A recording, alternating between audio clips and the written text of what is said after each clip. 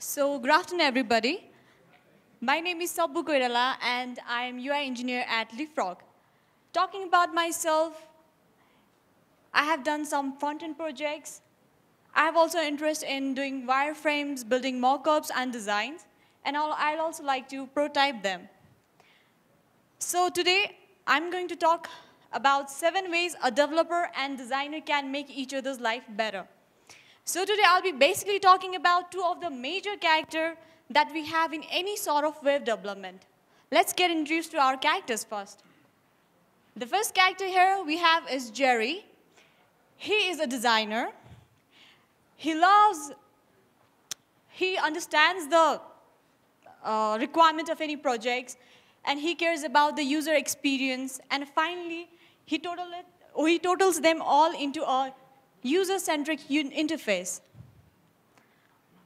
The next character we have is Tom here. He's a front-end developer.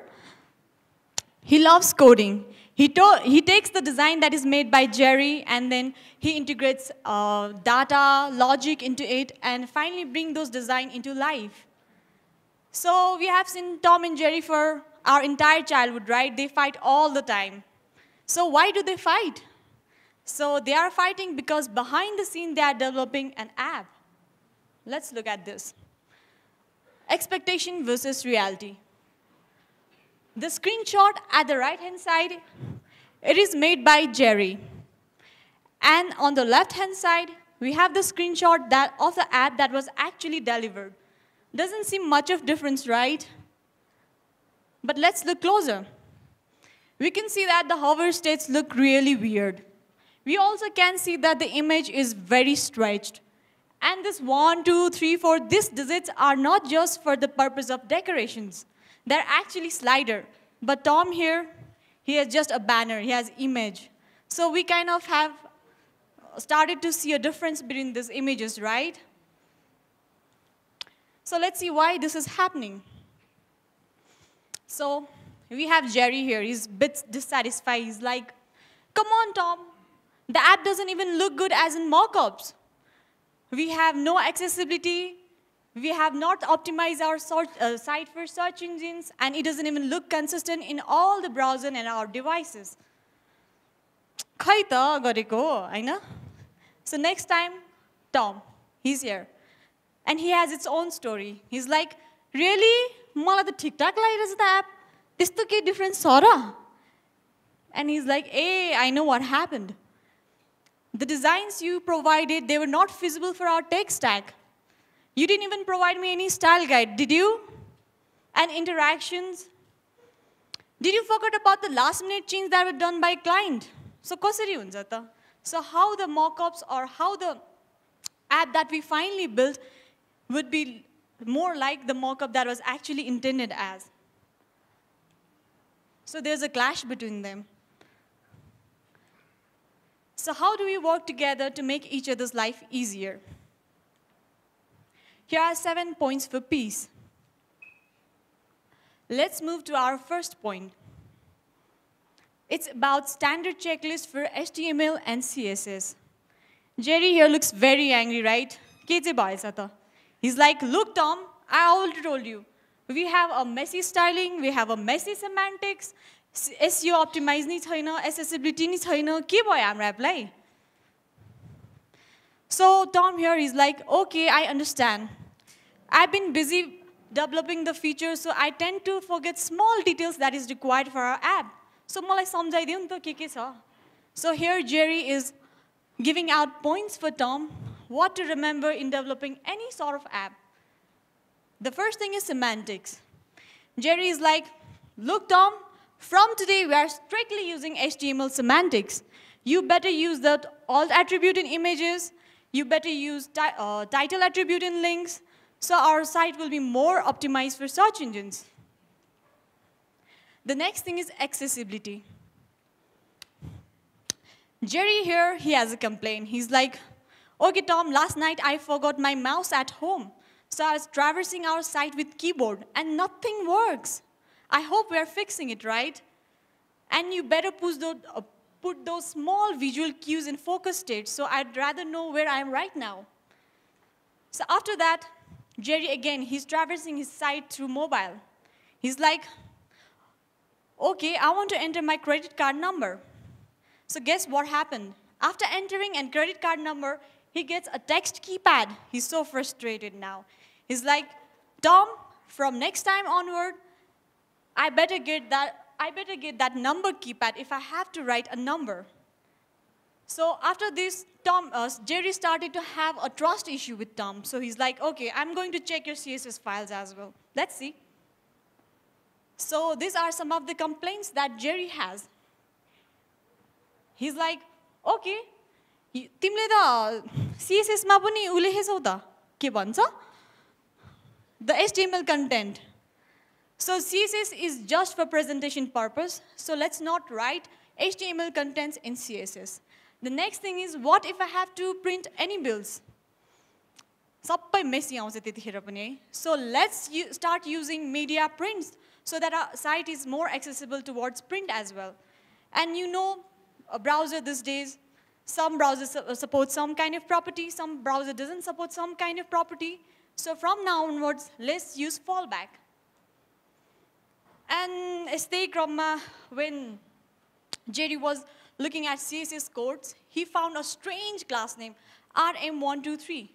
So he asked Tom, so what does this class name do? And Tom looks at the class name and he's like, okay, मलाई थाहा छ मैले यो class त लेखेँ तर अहिले चाहिँ मैले बिर्सेँ के गर्छ. So we have to name a lot of things, right? So let's use a consistent guideline. And one of the guidelines that Jerry suggests is BEM convention. So the BEM convention is kind of more descriptive, so let's make more use of it. So all the way along, he also suggested some of the tools that will make our work process more easy. The first tool is W3C validations. So after writing your HTML and CSS code, let's have a habit to validate it. We also use lints, prettifier, etc. for making our code more beautiful, right? The next thing is preprocessor. Let's start using preprocessors such as SAS for our CSS. And I already told you about the browser supports. So this is some of the thing or checklist that Jerry has made for Tom. Now let's move to our scenario number 2.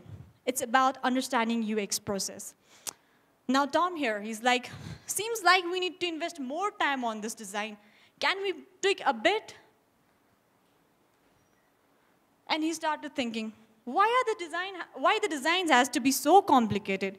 Why this interaction? Why this animation? It would be so easier for developer to work on it. So कतिजनालाई त्यस्तो हुन्छ कि डिजाइनरले त मेरो life त झन्डै बनाइसक्यो. So कसैलाई हुन्छ त्यस्तो? Actually, if anybody feels that way, Jerry is here to explain the proper UX process for us. So यो डिजाइन्सहरु चाहिँ यो मकअपहरु चाहिँ कसरी आउँछ त? त्यो त डेभलपरलाई कमै थाहा हुन्छ नि त. So how does those designs come up? He's talking about 4 of the major phases in any design process. The first is discover, ideate, create, and measure. In the discover phase, के हुन्छ भने we identify our end users and we go interview them. After interviewing them, we find some of the pain points they are having. After finding that pain points, we move toward the ideate phase. Ideate phase is for brainstorming. त्यो pain point लाई लिएर के चाहिँ feature बन्न सक्छ? What are the possible solutions for those pain points? After knowing that, we move to create phase. In this create phase, we use tools like Sketch and Figma, and we build a high-fidelity mockups. After building high-fidelity mockups, it's not just finally handed over to developer. त्यसपछि we measure it first. In this measure phase, what we do is we just collect some of the users again, and we take feedback from the designs. Yo design ठिक छ कि नै? यसको features ठिक छ कि नै? Do you want anything else? We iterate a lot. After iterating a lot, and after some of the iterations, we finally make a final version of a design. And that final version of the design is handed to you. So this is how the entire design process works. So actually, I was involved in one of the project recently, and त्यो project मा चाहिँ the main goal initially, the main goal of the client was to build a predicting app for nurse managers. So, त्यो app बनाउने चाहिँ सुरुमा उनीहरूको goal थियो, but after following this process, they went to nurse managers and they interviewed them. What are their pain points? And finally, app चाहिँ कस्तो बन्यो भने predicting भन्दा पनि entire workflow चाहिँ कसरी manage गर्ने त्यतातिर चाहिँ pivot भयो के app. So if we follow this process, then it's very likely that the changes doesn't occur when the development is going on. Changes occur in the design phase, and in the design phase, if the changes is limited to design phase, then development works goes smoothly. So we are done with our second scenario. Now let's move to our scenario number 3. This scenario is about technical awareness. यसमा पनि Jerry एकदमै रिसाइरहेको छ. He's like, hey Tom, I don't think the design of the chart is as I have made. It has been changed. What happened? So Tom looks terrified here. He's like, behind the scenes चाहिँ के भइरहेछ भने Jerry went with the fancy looking chart as such. And after he looks at the chart, he's like, मलाई यो chart चाहिँ हाम्रो एपमा चाहियो है. Tom looks terrified. He's like, how do I do it now? We are using library for the chart, and this particular design, this is not feasible at all for us. And if I start building chart from the point 0, then it will take a lot of time for me. So how do I do? त्यही माथि उले त्यत्रो UX process बुझाइसकेको छ हैन, अब कसरी चाहिँ भन्ने होला त मिल्दैन भन्नु पर्यो. So sorry. So this time he's determined. He's like, हैन म गएर भन्छु. There are some of the technical constraints every developer faced, right? There are some of the time constraints that every developer faced. So every design that is made could not be executed, right? So you कुरा त बुझाइदिनु पर्यो नि त. And then he goes to Jerry, sorry, and he's like, तिमीले तिम्रो process त बुझायो, now it's my turn. So he went to him and he's like, okay, I absolutely love the design of your chart. No offense, but listen, there are some of the constraints that we have. We have some technical constraint. So म बुझाउँछु कि मैले यो chart कसरी गरे. The first thing I did was technical research. In this phase, we are using React framework, right? So in this phase, I look up to every library of chart that React provided to me. So म सबै हेरेँ, and then I finally listed down 3 of them. After listing 3 of them, I did a feature testing. So what is feature testing? In this phase, I tested the library in all the browsers and my devices, and I also tested the flexibility of the library. मलाई सानो कुरा change गर्नु पर्ने छ भने how easily can I do it? So after testing everything, I finally come up to one library, and this is the one. So take it. Please design accordingly. Please design according to the constraint of this library, so it is easier for us to work on it. So after listening everything about Tom, Jerry's like, okay, I understood about you. So he changed the design. After doing that, they both seem happy now. So this case seems to settle down. Now let's move towards our case number 4. So case number 4 is about thorough design. In this scenario, Tom seems very angry. He's like, yo man, where are all my state for the forms? What if there's ugly data? I'm totally confused. Not cool, man, not cool. So this is the phase where most of the front-end developers have their complaints about. This is the phase where designer has to put some effort to make their life easier. So Tom is showing one of a table to Jerry. He's like, look at the table, Jerry. All the data this are not the real-time data. They are just a dummy text, right? So what if any of the data is missing? Where is the design for that? What if the data is so long, it's 5 to 6 line long, so where is the design for it? So next time, when you build any sort of design, let's consider these things. What if there is no data at all?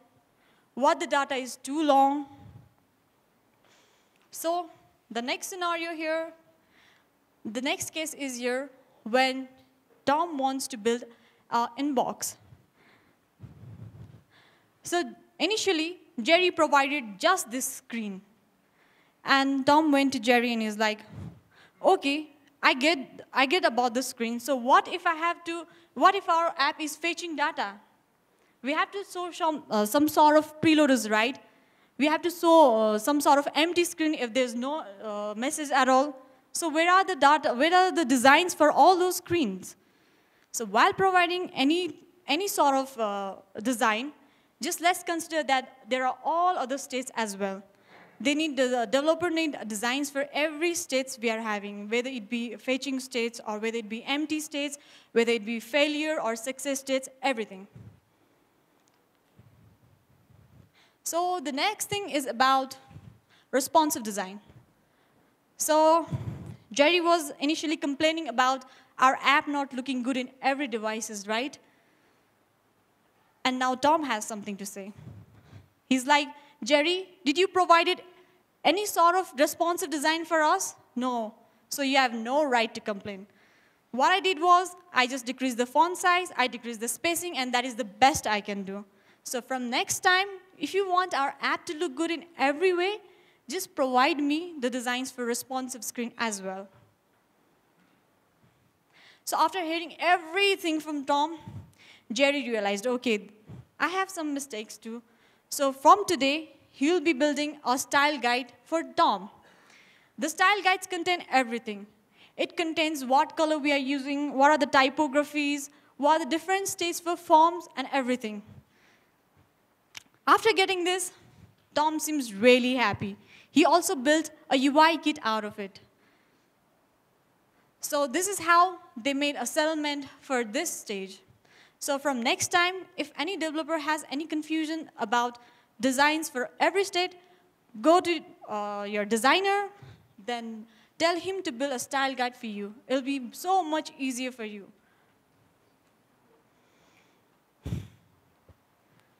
Okay. So this is the 5th scenario. It's about conveying designer's mindset. So Jerry League's style guide to provide God this again, but still, Tom has some confusions. He's like, "Mal timle gareko design ne buzina ni.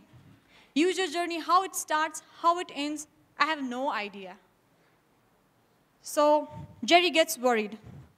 मैले बनाएको design नबुझेपछि त, the app that we are building would not be as good as, or it would not be as intended as, right?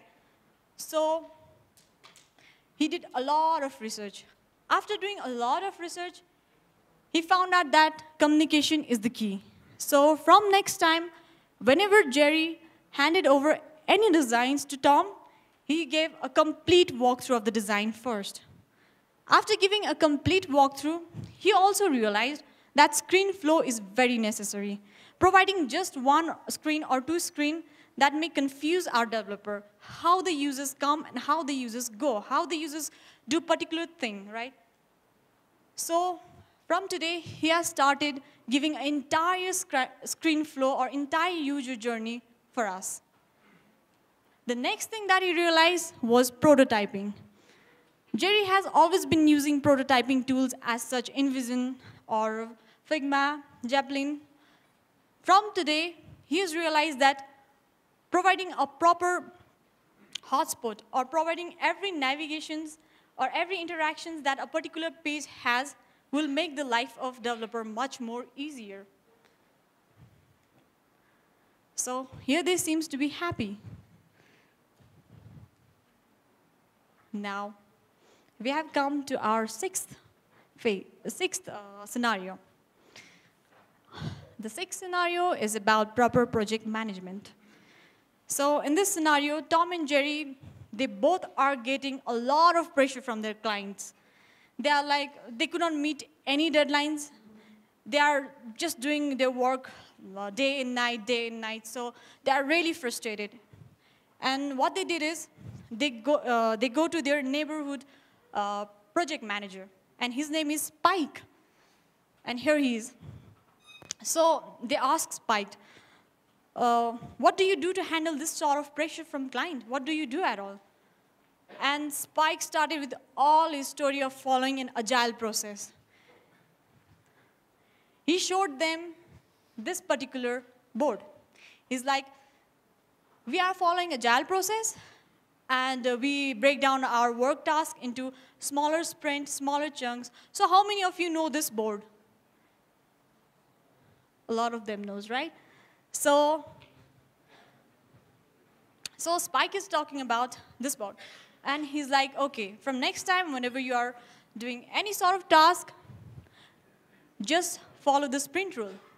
And the next thing is, the design must be at least 2 sprints ahead the development process.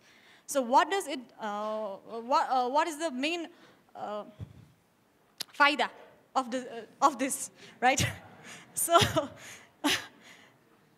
so if we do this, then the designs are already locked 2 sprints ahead, so the development process can go smoothly, as I've already told. Because if there's no change in between, then the developers doesn't have to consider about extra time or extra effort. So this is very necessary that the design process must be at least 2 sprints ahead of the development. And the next thing is about proper estimation. So if we look closely, we spend very less time estimating, right? Or we just do our random estimations. So next time, whenever you are there to provide estimations to your client, just first break down your task. Have a proper acceptance criteria, identify the complexity of task, and put a small buffer time to it. After doing all this, you just give the estimation to client. Let this scenario not happen to you. The next thing is about buffer time. And this is time for testing. You have built your app, right? So after building your app, it is necessary that you test it properly. So you can do a quality release. So just put a buffer time for your work. That's it. But no matter what, no matter any PM tells you anything, developer or designer ko taal chai yastै huncha है घरिघरि. So now let's move towards our 7th scenario. It is about design verification or design QA.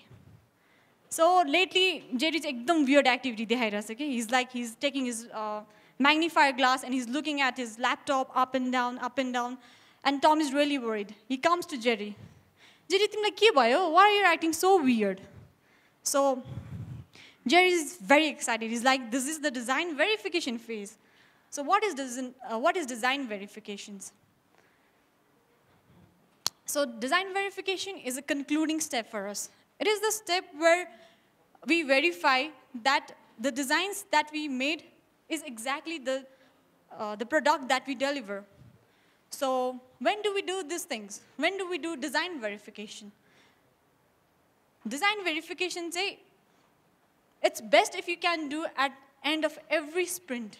But if not, then कुनै पनि एउटा रिलिजको बेला final release हुन आँटेको अगाडि अथवा कुनै पनि एउटा फिचर डेलिभर्ड हुन आँटेको अगाडि, if we can do this design verification, it will be much better for your app. So who are involved in this phase? Who are involved in design verification? तिमी र म भए पुग्छ. So Jerry says like that. But if we can involve any other third person, हामीले त हाम्रो app देखिरहेको हुन्छ नि त, so we cannot find exactly के भइरहेछ. So if we have a perspective from the third person, then we have better idea that यो कुरा बिग्रेको रहेछ है, यहाँ चाहिँ हामी चुक्यौँ है भनेर. So if we can involve a third person, it's totally right. If not, designer, developer, and QA. These 3 persons should be there. So why design verification? So design verification, as I've already told, यो चाहिँ mainly के गर्नको लागि भने, so client को हातसम्म पुग्दाखेरि चाहिँ हाम्रो product, we do not get complaints from them. We can give them a fully finished product and fully applicable product. So this was all about design verification. So let's recap towards our 7 points for peace. Standard checklist for HTML, CSS, understanding UX process, technical awareness, thorough design, conveying designer's mindset, proper project management, and design verification. You sabai step follow गरिसकेपछि चाहिँ they both seem very happy. And after that, they have come to an agreement. So, but really?